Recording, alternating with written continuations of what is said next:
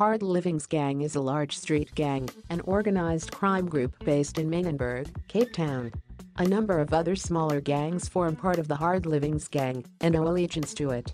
The Hard Livings is one of two super gangs in Cape Town, with the other one being the Americans. The gang was formed in 1971 by Rashied Staggie and his twin brother Rashied.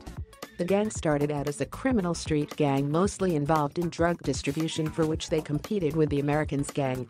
After their distribution network grew, the Hard Livings Gang as well as their rivals evolved into a structured criminal organization involved in a wide range of criminal activities.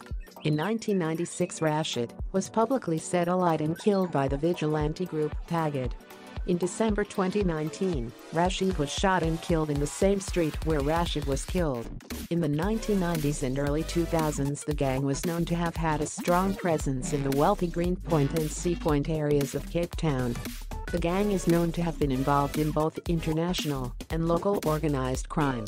Their local activities range from drug running and trading, poaching, protection rackets, prostitution and shebeening, provision of unlicensed drinking places. Internationally, they have been known to have cooperated with the Sicilian mafia in the trafficking of illegal diamonds as well as trafficking cannabis to Europe.